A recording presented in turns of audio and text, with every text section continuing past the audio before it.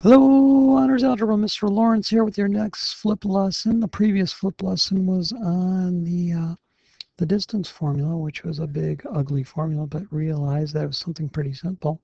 Today's formula is the midpoint formula, which is kind of weird to look at. Oops. I guess if I write it wrong, it makes it even more challenging. That's x plus 1, x sub 1 plus x sub 2 divided by 2, and then y sub 1 plus y sub 2 divided by 2. Now again, I don't want you to worry about this formula right now. I want you to look at the simplicity of this. And let's just go real basic here for a minute. Let's see if we can find the midpoint of the segment AB from A to B. The midpoint of that segment. Well, most of you could say, well, it's 1, 2, 3, 4, 5, 6 units long. So the middle of the segment must be where it's 3 units long, right? That would be the midpoint.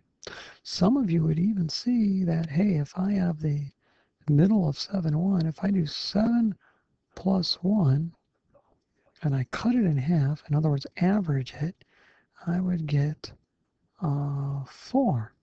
And look at this. 1, 2, 3, 4.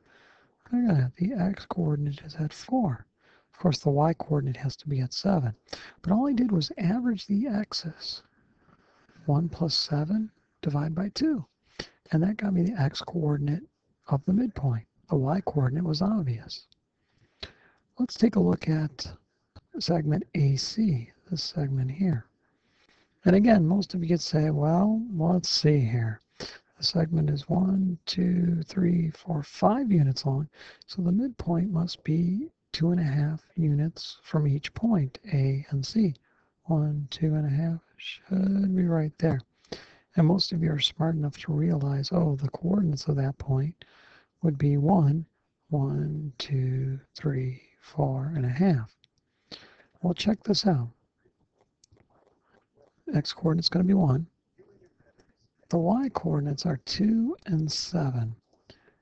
If I average 2 and 7, what do I get? 9 divided by 2 is 4.5. And so that's 4 and 1/2. And those are the coordinates right there. I didn't actually write them in here. I should have written 4 and 7. Well, let's see how this looks with segment AD. Okay, and segment AD will be this segment here. And to make it stand out a little bit differently, I'll change its color. Okay. Yeah, line style. I'll make it that green segment. What a lovely shade of green. Now, it's not so easy to tell the distance here. All right. So what I'm going to do is I'm going to average the x's, and then I'm going to average the y's. And that's what this formula is saying. Average the x's, average the y's. So my x-coordinates, remember I'm doing AD, so the x-coordinates are 1 and 9, so I'm going to go 1 plus 9 and divide by 2.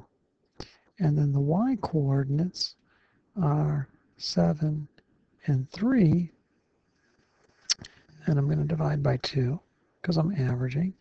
And when I do that, I'm going to get 5, 5. Now let me plot the point 5, 5. 1, 2, 3, 4, 5. 1, 2, 3, 4, 5. Wow, look at that. Does your eye tell you that this part of the line segment and that part of the line segment are equal? It should. I can prove it if I need to, but the distance formula shows it for me. All right, so now, given any 2 points, you know how to find the distance and the middle of the segment. So let's do both. All right, I'm going to give you point A, and I'm going to make it at the coordinates -3, 8, and point B is going to be at 7, -1. Okay, first I'll do the distance formula. So I'll subtract my x's, -3 minus 7. I have to square it, right? I'm going to subtract my y's, which would be 8 plus 1, square that, and then I'll take the square root of it. Okay, so it's going to equal the square root of 100 plus 81.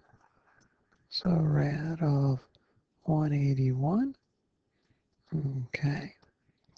And I'm going to go to my calculator and get a decimal approximation for that.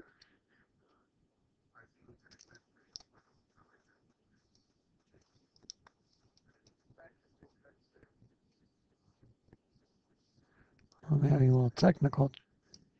Okay, you can see that the decimal approximation to the hundredths place is 13 and 45 hundredths. And I punched that while I was paused. Let me get my airliner back on and running here. And so D will equal, what's approximately equal to, 13 and 45 hundredths. So that's the distance. What's the midpoint of segment AB? Well, for that I need to average the x's, which would be -3 plus 7 divided by 2. And I need to average the y's, 8 plus -1 divided by 2. And this has a mistake here. There we go. All right. So -3 plus 7 is 4. 4 divided by 2 is 2.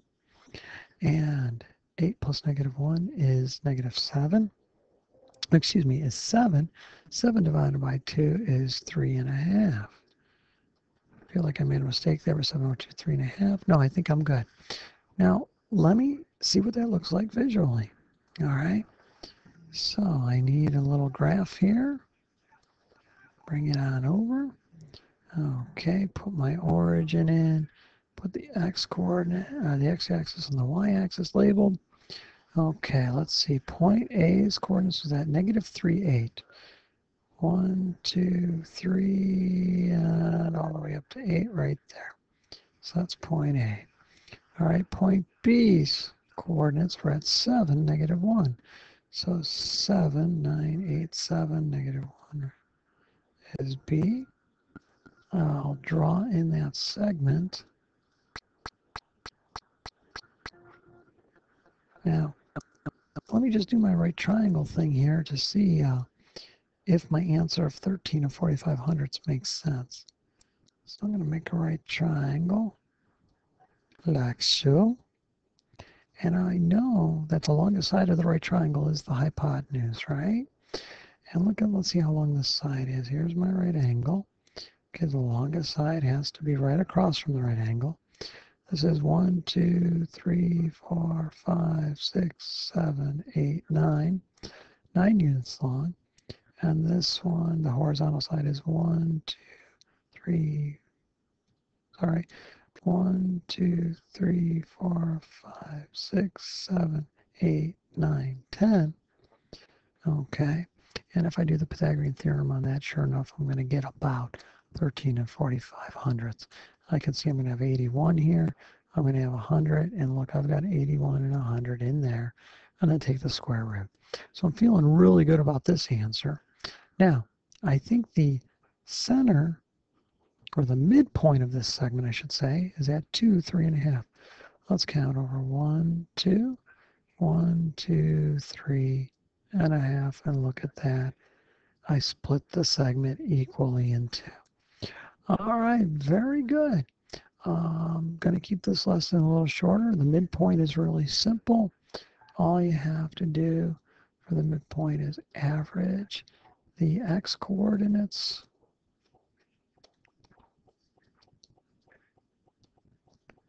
and then you average the y-coordinates. All right, and there you go. All right, Mr. Lawrence signing off. Have a good night, everybody.